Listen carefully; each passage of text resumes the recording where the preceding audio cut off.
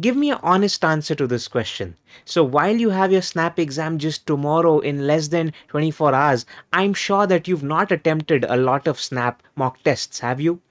Well, the reason why I'm asking this is that while you may know that what kind of questions come in that, what are the question types and all of those things, if you've not attempted enough number of mocks for Snap, you would have not been able to fine tune your attempt strategy. And the attempt strategy, the way you attempt the final exam, the exam can make all the difference in how much percentile you score. Therefore, while for cat, I was saying to you that hey, whatever strategy you have finalized for yourself, you should stick to that and all of those things because I know that you would have attempted a lot of cat mocks. For Snap, I am telling you that this is probably one of the most important videos which you will be watching, and therefore do watch this and follow this attempt strategy for your Snap. Most likely your attempt strategy will either be very similar to this, or even if you're somebody who has no attempt strategy at all, you'll find an attempt strategy in here. Hi, I'm Darpan Saxena, an MBA graduate from Udaipur, and let's get on with the video. So while you were watching my I'm Calcutta vlog series, I came back to my studio to record this for you to let you know about what your attempt strategy for Snap has to be. So let us go back to my slides and let's understand the Snap exam quickly, because there's something which you need to know about Snap, and which is exactly all of these things which I'll be sharing. That the duration of Snap is 60 minutes. It's a 1 hour exam from 2 p.m. to 3 p.m. and the number of questions which you will be having in the exam is 60 questions. There would be 60 questions which you have to solve in 60 minutes. Further, Snap exam will happen 3 times. There'll be 3 slots in which you can attempt the exam. So which means you can attempt it 3 times within the same year. You can go for it in all the weeks. You could go for it and attempt the exam thrice and give yourself 3 chances. Now, further, the marking scheme is +1 for the correct answer, whereas a minus 2.5 for the incorrect answers. So, which means that while in CAT you had a 33% of negative weightage, in Snap you have it at 25, which is lower. So hence probably attempting more in Snap makes much more sense. Now what I'll be sharing with you is something interesting, that why probably Snap is probably the easiest exam out there, and I'll explain it to you all from data, all from logic. So just hear me out over here. Now, the exam structure broadly has 3 sections. The first one is General English, what you know as VA. Now, it has verbal ability, it has reading comprehension, and it has verbal reasoning in it as well. In Snap, it's called General English. You will be having 15 questions from this. From there, the second one is Analytical and Logical Reasoning. This is similar to what you know as LR. Now again, this has 25 questions, and from there the third section is basically quant, which has your data interpretation and also a question type called data sufficiency. This has 20 questions. Overall you have 60 questions. Now from here, one very important thing, and this slide is very important for you. Right at the start, I'm sharing with you certain very crucial things. Let's look at the cutoff. What is the target? Because this one small table of cutoffs will reveal a lot of things to you. Now, Snap has been following the same pattern only for the last 2 years. Hence, only these two cutoffs will mean a lot for you right now. Now, the reason why I have shared with you the scores for the 97 percentile and the 98 percentile, the reason for that is because 97 percentile is a very safe percentile for SCMHRD Pune, whereas a 98 percentile is a very safe percentile for SIBM Pune. These two are the best institutes which you'll get with Snap, through Snap. So these are the two which you should aim for if you are a serious aspirant for it. Now, one very important thing which you can see, one very simple thing which you can see, which will tell you a lot about Snap. We are saying that each correct answer gives us 1 mark. The cutoff for a 97 percentile is as high as a 40 or a 43, okay? Which means that out of 60 questions, you need to get 40 to 43 net correct questions for you to get into a CMHRD, which means that you should attempt or aim to attempt at least 50 to 52 questions. Now we're talking about attempting 50 questions from an exam which has 60 questions. What does it say to you? That says to you that probably a student who's cracking 43 questions correctly, 40 to 43 questions correctly, and is still ending up at an SCMHRD, that means that the exam is a really simple one. That means that the questions are really easy because you don't see these kind of high scores in any other exam. Just know this one thing, that in CAT, as a general as a general thumb rule, what you'll know is that the score for a 99 percentile in CAT is approximately 50% of the overall score. सो पूरा exam का जो score है number of questions into 3, उसका जो 50% score होता है, usually that is the score which you get for a 99 percentile in CAT. 50%, whereas here even 97 percentile is much higher than 50%. That shows you something, that yes, probably snap is easy with 50 attempts to be made in 60 minutes. In a question paper which has 60 questions, you need to drive this thing in your head that snap is easy. Obviously, this one slide is something, which sums up broadly what your attempt strategy is. That even if you don't watch this video further from here, which you should, by the way, this one slide which is in front of you reveals your broad strategy ki bhai aapko 60 minute mein you need to make a target of 50 questions attempt. Now obviously this also depends on their day. Snap is also unpredictable. It could happen that suddenly the exam is not so simple, and while you in your head are like that, okay, 50 to karna hi hai mujhe attempt, the exam is so hard that probably the scores drop. So you need to have that kind of dynamic approach to this exam. However, this would reveal your broad strategy. Now from here I will quickly run you through what are the question types which you will encounter in each of these three sections. However, I will be quickly speaking about them because after that I will be speaking to you about the attempt strategy. What should be your sequence of attempts? What should be your time which you should allocate to each section? All of that is very important. Also, if you're enjoying this right now, do not forget to subscribe to the channels and hit the like so that you will get more such videos from my end. Now let me get back to this, and I'll start off with the section 1, which is general English. These are the broad important question types which come here. You can see reading comprehensions, passages and poems. Now usually you don't encounter this in CAT, but this is there in snap. You will also encounter poems in ZAT, and these are not easy, but yes, you should know that they are here. Then again, what you can see is grammar, fill in the blanks. These are the kind of questions which you've not encountered in CAT but are there in snap. Then you have analogies, homophones, which are similar sounding words.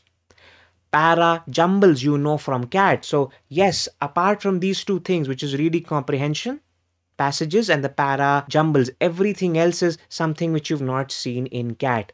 Therefore, I was saying this to you even when I was making those 30 days to CAT videos for you, that as soon as your CAT is over, or even in that schedule, I had made sure that you attempt some snap mock tests because this exam is different. However, what I must say to you is that these questions are not tough. So even if you're somebody who has not studied for them separately, but you have attempted a few mock tests, you will be able to solve it out. They are simplistic. You will be able to have the same kind of questions in NMAT. So अगर आपने NMAT भी अगर दिया है, if you've attempted NMAT, you will experience something similar in SNAP. From there, let me go to the section number 2, which is AR and LR, analytical reasoning and logical reasoning. Now, the kind of questions which come here obviously are never seen before in CAT. You might have seen a lot of these in NMAT, but not in CAT. So if you're an NMAT aspirant, you know the drill, you know what these questions are, you know what coding, decoding is, you know what blood relations is, you know what numbers and alphabet series are. So this is something which is different in Snap, but again, allow me to say this to you again, allow me to remind this to you again, that these are simple, these are not hard. So even if you are an aspirant who's not really studied for Snap but is still attempting the exam, do go ahead and just look through some of the questions from Snap, so that you can have an understanding that okay, how to approach these are simple. And obviously, if you're somebody who has been preparing well for Snap, you know these circular arrangements, linear arrangements, north, south, east, west, direction questions, all of them, they come in analytical reasoning. Whereas if we now speak about logical reasoning, even the questions over here are not the same as what you'd find in CAT. These are broadly the four kinds of questions. And now, while just seeing at my slides might not help you, but after you watch this video, which you should watch up till the end, because at the end I'll give you the attempt strategy, you should go back, probably take one mock test if you still have those hours with you, or just go ahead and look at some questions from there. Now from there, let me go to the section number 3, which is quant data interpretation and data sufficiency. Now in last year's Snap, just the last year's Snap, which is Snap 2021, we did not see data sufficiency questions, but that does not mean that they would not come. In fact, the name of the entire section is DS, data sufficiency. It's in the name of the section itself, so you must always expect it. Broadly in front of you are the topics which are important for Snap.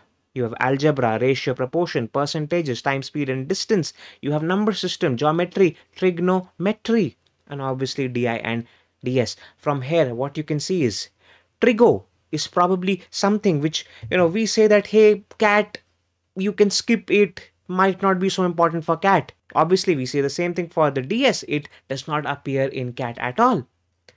So in Snap, what you will observe is that the weightage of these topics is also fairly equal. However, it's not always like that. So what happens is that, and this is probably one of the reasons why a lot of students appear for Snap more than one attempts, is that across the slots the weightages of these topics will change. For example, in the last year, one of the slots had a very high percentage of weightage of number system questions, whereas the other two slots had more questions from algebra and from arithmetic. Which means what? Which means that if you're somebody who has not studied well for number systems, and if you were in that slot, you were at a disadvantage. So do not take any of these topics lightly. All of these are important for the simple reason that you do not know what kind of combination of questions will appear in the slot in which you are. And the sad part is there is no normalization across the slots. Just like in cat, where there is normalization across the slots, in Snap there is no normalization. It is out there on their website, you can see it. So which simply means कि जो भी उस slot में आया वो आ गया, जिस भी स्लॉट में आपका हाईएस्ट स्कोर होगा, that will be considered, and that's the end of it. There would be no normalization across the slots. That is what you should know. Now let's get to the meat of this, the most important thing which I've kept for the last, because you had to understand what the paper is like, which is the attempt sequence. Very important now. Very important, my dear friends. Focus on this. Now, what are the important things which we know about this? We know two things: that there is no sectional time limit and there is no sectional cutoff which you need to clear. Now, isn't that great? But that's where the problem is, that because there is no time limit in that 1 hour with 60 questions, you need to be a bloody good manager of time for you to maximize your score. You cannot get stuck at one place. So that is the thing which I will advise you, that how in those 60 minutes you can end up attempting 50 odd questions. When I was an aspirant in 2015, I remember this, that I was so clueless about Snap. you have to see me for this. I was so clueless about Snap because my mind was so much fixated on cat as an aspirant that I went into my Snap this thing. I had attempted a few of the mock tests, but I went so clueless in it that I did not even attempt enough number of questions in Snap to give myself a fighting chance. तो even though मैंने जितने भी सवाल attempt करे थे शायद वो सारे के सारे सही थे, बट क्योंकि मुझे स्नैप एग्जाम कैसा होता है, कितना स्कोर लेके आना होता है, वही मुझे मालूम नहीं था, मैंने कैट वाली स्ट्रैटेजी स्नैप में अप्लाई कर दी एंड मैंने शायद उतने अटेम्प्ट ही नहीं करे जितने सवाल मुझे चाहिए होते to give my self a fighting chance for SIBM or for SCMHRD. Probably I would not have been from IM Udaipur. I would have been from SCMHRD or from SIBM. So you don't know that. Therefore, attempt strategy is very important. And in this, one very important thing is that your sequence is very important, because when in 60 minutes you have to bulldoze through the paper, you have to just crush it from start up till the end. That means one thing is very important for you. What is that one thing which is very important for you? That one thing is momentum. Right from the get go, right from the first question which you attempt, you need to build momentum so that it will help you build your speed, and it will help you get through the questions easily. Therefore, my advice, this is the golden advice which you need to keep in your mind. It depends on who you are. If you're somebody who's strong in QA, who has a general affection towards QA, who likes QA, then this is probably what your attempt sequence has to be. QA followed by analytical and logical reasoning, followed by general English in the last. Whereas if you're somebody who is strong in general English, then I would just reverse this sequence. I would say start off with general English, go to go to analytic and logical reasoning, and then go to QA. Now, one simple thing, I am not advising you to start off with AR and LR. Usually these questions, they take time. I don't want that in the first few minutes you start to feel that pressure on you that, hey, I've not attempted enough, because towards the end when you have the pressure, I'm sure you will not be able to significantly suddenly increase your attempts. So right from the start you need to quickly get some runs on the board, and hence you need to either lead with QA or lead with GE. Whichever is your strength, you need to lead with that. That is the important thing in it. Now, that is not enough for you to know. What you need to know also is that how much is the time which you need to spend in each of this table will answer it for you, because I have helped you budget that how much time you should spend on each area. Now, whichever area you are stronger in, you can probably adjust this slightly, but here is what I would advise. In general English, budget the first 10 minutes and try to attempt around 12 to 15 questions in that. That should be your attempts. I'm not saying 12 to 15 correct. That would be a different story altogether, but target to attempt 12 to 15. From there, in AR and LR, my advice is that go ahead and probably give yourself 25 minutes on it. That is what will help you. Give yourself 25 minutes and try and attempt 20 to 22 questions in AR and LR. You can do it. And then give 20 odd minutes to the QA and try and score something around 15 to 18 attempts in that. At the end of it, you would have planned for 55 minutes. Your aim should always be to give yourself 5 minutes spare. Plan for only 55. In the remaining 5, solve more questions, but plan for that much. And by this, you would end up attempting this much questions, these many questions, at least 47 and at most 55. When you attempt these many questions, you give yourself a fighting chance to score a 40 or a 42 or a 43 or even a 44. I don't know. So this is what your time and attempt strategy has to be. Obviously, now say suppose if you're somebody who's not so strong in quant but is stronger in VA, sorry, in general English, then probably you might say that okay, I'll spend 2 to 3 more minutes in VA and not spend it so much on, say, on a quant.